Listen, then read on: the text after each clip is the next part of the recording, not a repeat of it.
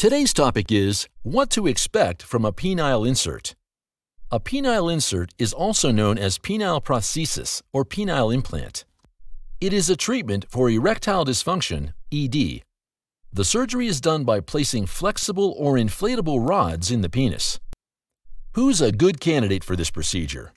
You're a good candidate for penile implant surgery if you have persistent ED that affects your sex life, you've tried a penis pump, you have a history of prostate cancer, or you've previously undergone a prostatectomy. You're not a good candidate if your ED is due to emotional problems. You lack sexual sensation or desires. You have lesions, inflammation, or problems with the skin around your penis. Preparation for surgery. Your doctor will carry out a thorough physical examination and also review your medical history. This will help them decide whether you need a penile implant. If you have cardiovascular disease, diabetes that is not properly managed, or infections like urinary tract infection, your doctor will advise you against a penile implant surgery. Your doctor will consider other treatments like oral medications or penis pump options before going ahead with a penile implant. Types of penile implants. Number 1. 3-piece implant. This is the most expensive type of penile implant. It involves putting a fluid reservoir under the abdominal wall. The pump and release valve is implanted in the scrotum, while 2 inflatable cylinders are placed in the penis.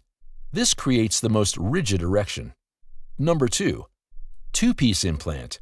In this implant, the reservoir is part of the pump placed in the scrotum. The pump takes more effort to work, but it required less hand dexterity.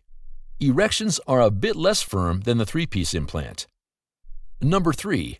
Semirigid implants. This type uses semi-rigid rods that are not inflatable. Once implanted, they stay firm all the time. It allows you to position your penis against your body to bend it away from your body anytime you want to have sex. The process of implanting semi-rigid rods is similar to the surgery for inflatable implants. Semi-rigid rods, however, put constant pressure on the penis and can be somewhat hard to conceal. What happens during the procedure? The surgery is performed using general anesthesia or spinal anesthesia. A catheter is placed to collect urine and an intravenous line for antibiotics and other medications. The surgeon then makes an incision in the lower abdomen, just below the head of your penis. Then, the tissue in the penis, which is usually filled with blood during an erection, is stretched and the 2 inflatable cylinders are placed inside your penis. If you choose the 2-piece inflatable device, the valve, reservoir, and pump are placed in your scrotum.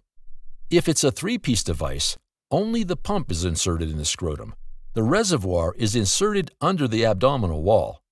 Finally, your surgeon closes the incision. The procedure takes about 45 to 90 minutes. Recovery. After your surgery, you'll be given instructions on how to use the pump. You may be able to get back to work within a few days, but you'll need several weeks to recover fully. Thank you for watching our video. Please do not forget to like and share the video. Also, please subscribe to the channel to stay updated on our latest videos.